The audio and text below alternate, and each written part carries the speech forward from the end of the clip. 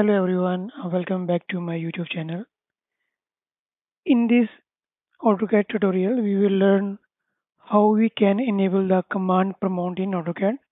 This is my AutoCAD 2024 screen, and you will see that the command prompt line is missing from the screen.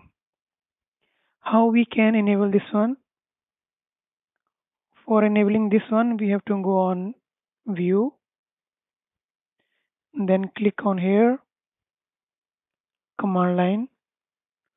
So now the command line prompt is open here. This is the first way how we can open the command prompt in AutoCAD. Let's close this one. Second one is that you have to press Control plus 9 together from the keyboard. Then this command prompt will be open. This is the second option, and command prompt line will be open. So if it's not working now, you can simply type here also command line here. It's working, but it is open, then only it will work. So in other circumstances, let's say if you have this command prompt, but it is not working, then you have to type here CUI,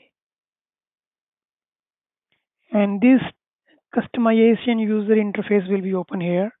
Here you have to go here, drafting and annotation, and here you have to click on palettes, and after palettes you have to click on command line, and it should be yes only always. If it is no, then you have to enable yes.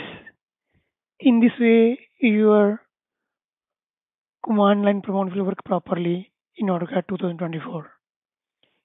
Thanks for watching. If you have any comment, please do comment below in the comment box. Thanks for watching.